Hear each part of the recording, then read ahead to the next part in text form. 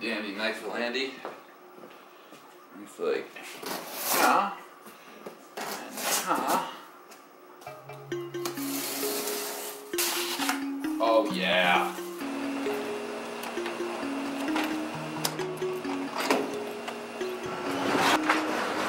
So we're about to take the old springs, pop the old springs off, get it rolling, get it ready to go.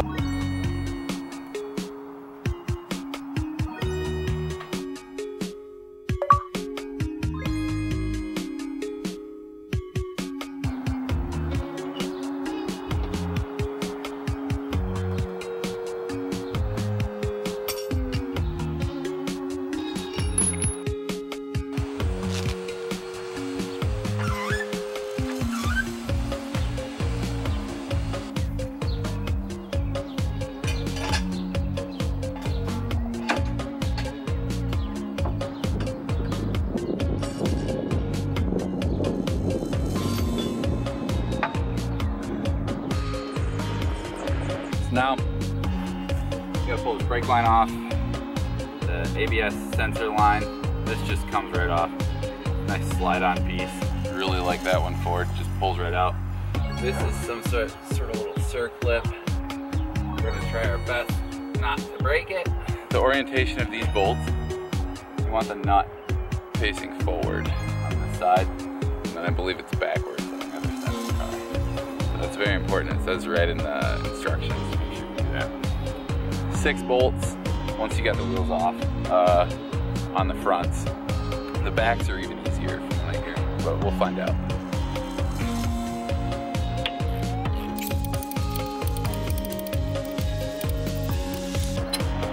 There's your brake line off. So yeah, that's gonna be this bolt right here. I'm gonna take a through socket to it and an Allen key to get that one off. Apparently this bolt right here can be the most pain in the ass bolt on the entire project, so. This guy right here is a 5 metric. It might look like a 3/16, but the 5 seems to fit a lot better than mine. It's still not absolutely perfect, but that's how all those Allen keys are. There's always a little bit of slop in them.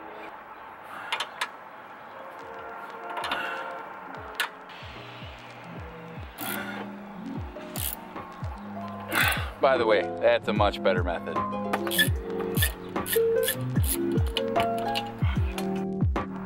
Alright, so then this is an 18 mil on the outside.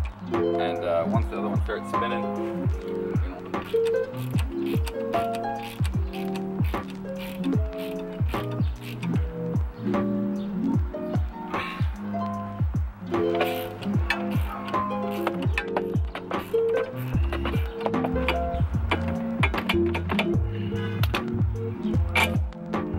so we got the jack underneath right now to make sure that this doesn't fall. So now we're gonna head up top, pull out the remaining bolts on these. And if you can see, this actually twists real nice.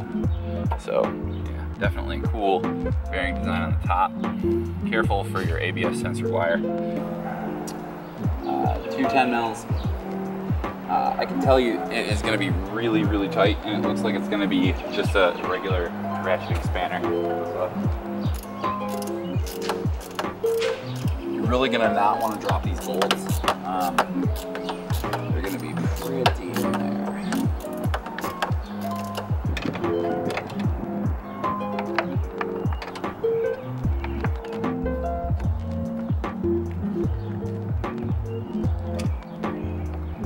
So then that's out of the way.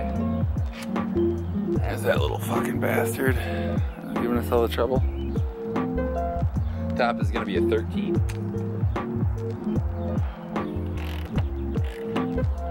So on the very back one, I ended up just getting an open end on there. And spinning her. Not easy, but it works.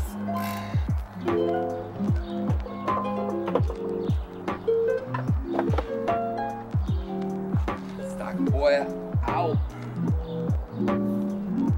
On the opposite side, the process is relatively the same, except for all you need to move is this little bracket line right here.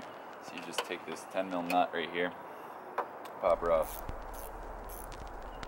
So the first step here is going to be this spring assembly right here, so that's what we've got this for. Little crafty tool, pops on.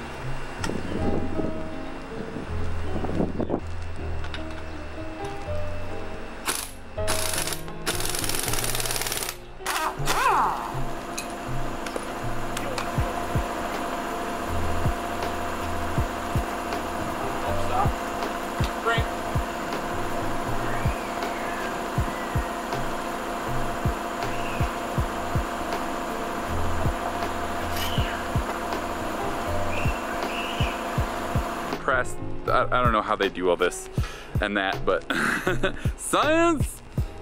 But yeah, should drop my bride height in the front about an inch, so hopefully they're not lying to me. Installation is gonna be the reverse of removal. Well, let me get back in now.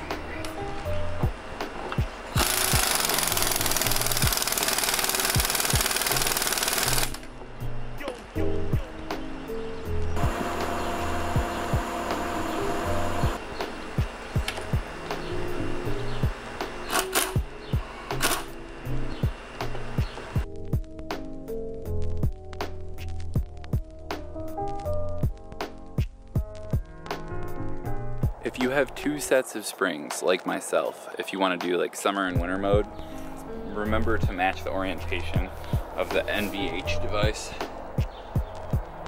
right there, and that'll help you get everything lined up perfectly. Right there. Put in the holes. Put her in the holes. All right, shove her in the hole top, and I'll bolt her in. Watch out for that ABS line. This is gonna go out of the way.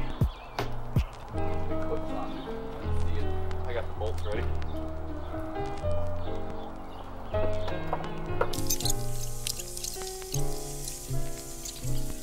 See these guys, you're going to want to spin the front one, and the front one needs to be the actual nut end. You're going to try to keep the other one stable, just to not screw up with threads. When you're doing this install, make sure you don't use a closed-ended wrench on there. You're going to have to cut it off like me. I can explain more later, but it was pretty up. I don't really feel like dealing with it, so we're just gonna cut it off.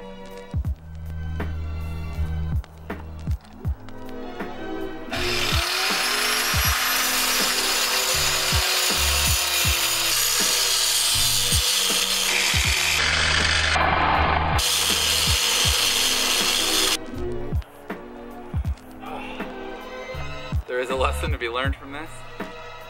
Don't use a closed-ended wrench on that and then tighten it all the way down, because you're not gonna be able to get it off. You're gonna have to cut it off. It's not gonna be fun. So don't do that. Use the proper tool.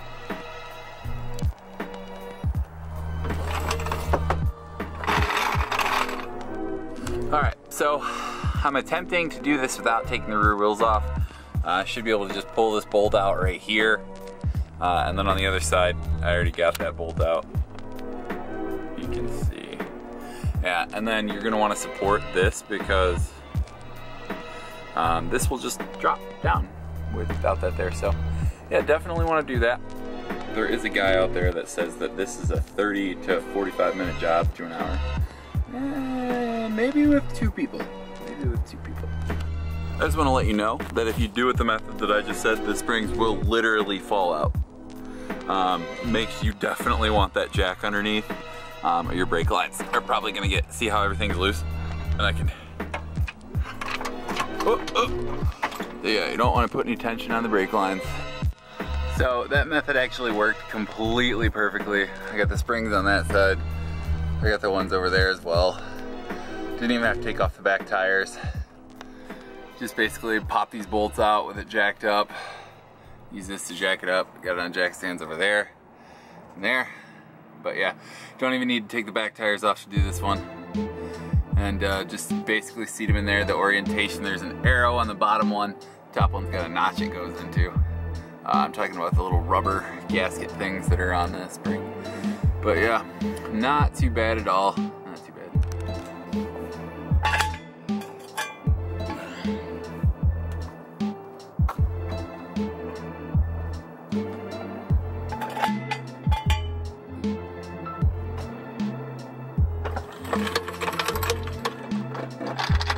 it.